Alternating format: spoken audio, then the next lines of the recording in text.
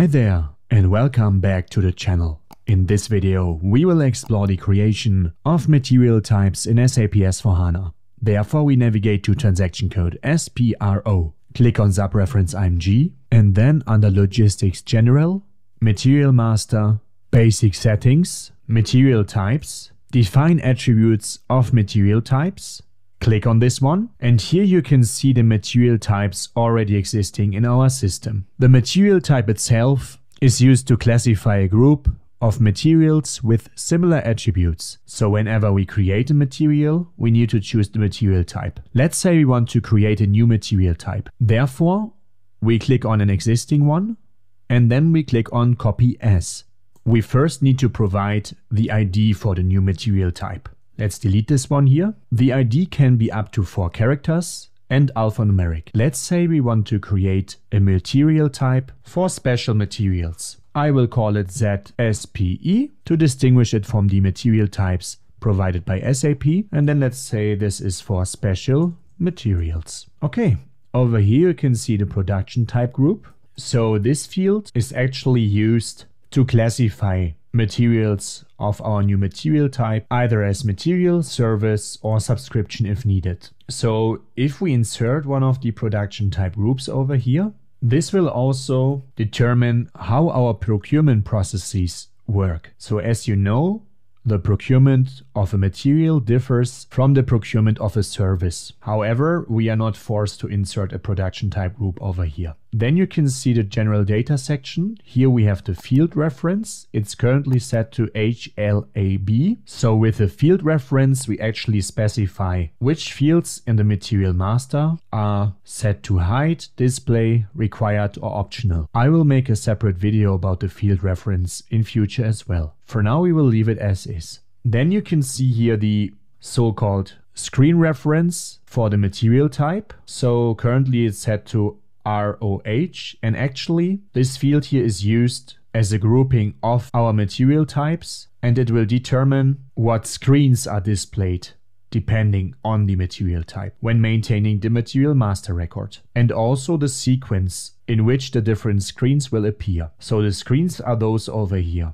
We will talk about them in a second. Then we have the authorization group, which is used to protect the special material type if needed. And we have the external number assignment without check. So this is used if our materials created with this material type should be created with an external number assignment, so that we provide the number for the material ourselves. And then if we set this indicator, then the system would not check if the material number we enter when creating the master record is within the number range assigned to this material type. However, I do not advise you to check this indicator over here. Okay, next off, you can see here X-planned material status.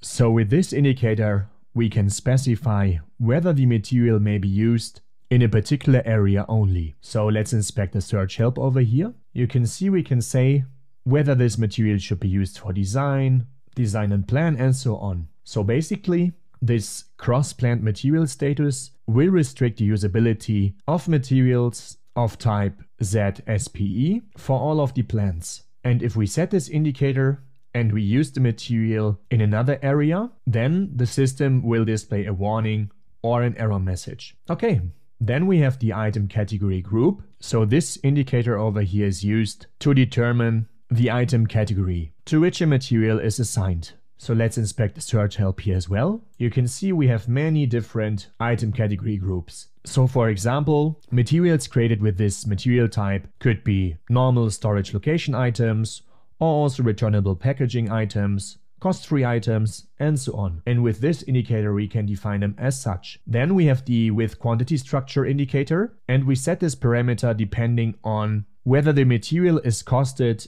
during costing with or without a quantity structure. So basically we need to distinguish here between two different cases. If we usually cost materials using costing with quantity structure, then we should turn on this indicator. A quantity structure in general exists if we use the bill of material and a so-called routing. I will show you this in another video. However, if we usually cost materials using costing without quantity structure, we should not turn on this indicator over here. We can also change this indicator in the material master record at a later point in time. Then we have here one more checkmark called initial status. And if we hit this checkmark, then the initial status of a batch will be set to restricted. Okay, let's scroll down a bit. Next off, you can see here a section called special material types. And there are several checkmarks that we can set.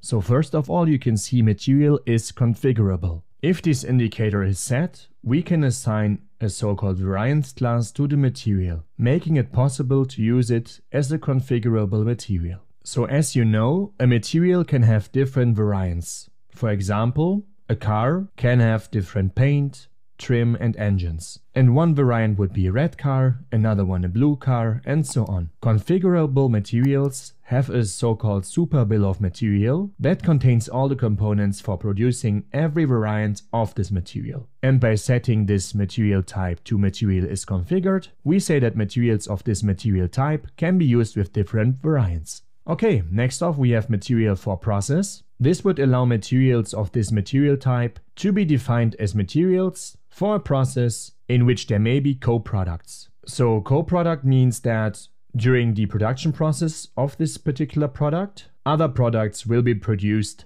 as a consequence. Then we have the checkmark pipeline mandatory. So if we hit this checkmark, then pipeline handling will be mandatory for materials created with this material type. If you want to find out more about the pipeline process, I will link you another video of mine in the description of this one. Be aware that if we define this material type as pipeline mandatory, neither external nor internal purchase orders are possible for this kind of materials. In addition, neither quantities nor values are updated for these materials. Then we have the indicator called returnable packaging logistics is mandatory, and this checkmark actually specifies that for every goods movement of returnable packaging, the movement is automatically posted to the appropriate returnable packaging account. Next off, we have a checkmark called manufacturer part. So this would identify materials of this material type as manufacturer parts. So manufacturer part materials are materials supplied by different manufacturers or vendors who can use different manufacturer part numbers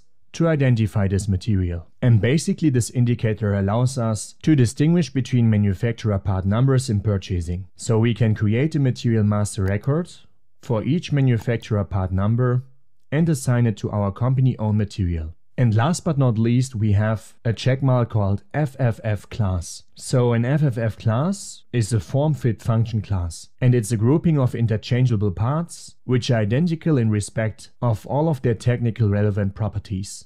So their form, their fit and their function. And those classes are used as a link to group inventory managed manufacturing parts, which are interchangeably in procurement. Okay, next off you can see here a section called user departments. And here we can actually classify what kind of information we can fill upon the creation of materials of this particular material type. So we can say whether we can fill a work scheduling information, accounting information, classification information, and so on when creating materials of this material type.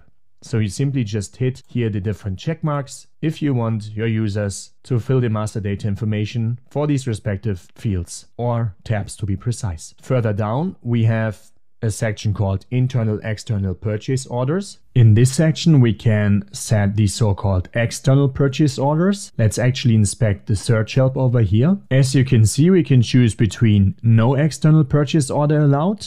So meaning that for materials created with this material type, we are not allowed to create external purchase orders to procure these materials. Or we can set it to external purchase order allowed, but warning message issued so that the system will not hinder us from procuring this material, but it will warn us. Or we can set it to external purchase orders allowed so that we can purchase materials created with this material type externally. The same we also have for the internal purchase orders. So the difference between the two is external purchase orders are used to procure materials externally, so outside of our enterprise, and the internal purchase orders are used for in-house production of the material. Okay, further down we have a section called classification, where we can set the class type and the class. This is a rather technical topic I will explain in another session. Then we have the valuation area. So here we can set that for materials created with this material type, the price control should be set either to standard price or to the moving average price. However, this is just a default value.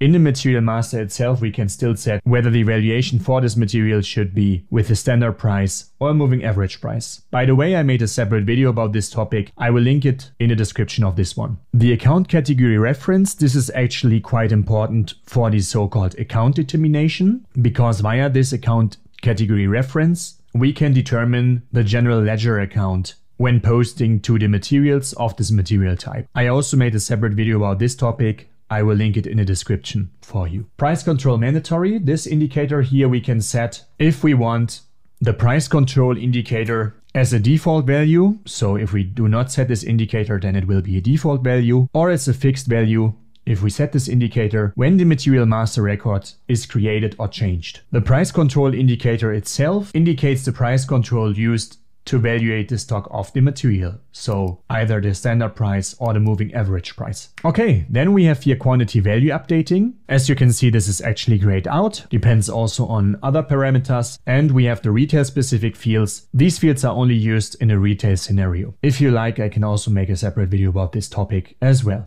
Okay, that's the end of the video. I hope you liked it. If so, then please subscribe to the channel and activate the bell. See you next time.